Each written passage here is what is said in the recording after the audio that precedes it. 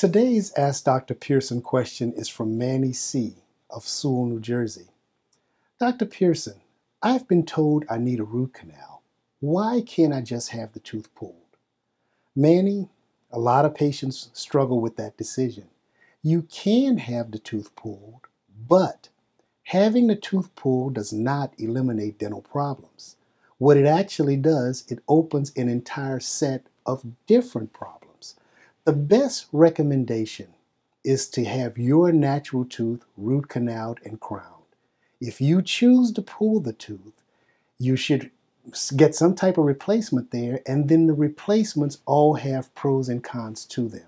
So again, my recommendation to you and anyone else who's struggling between a root canal and an extraction is to get the root canal. I use this analogy if you're cooking and you slip and cut your finger.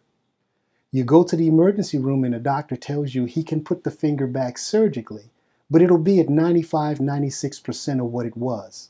Most people would say, "Doc, fix the finger." They wouldn't say, "Cut it off." If you have any other questions, please don't forget to email me at askdrpearson@gmail.com.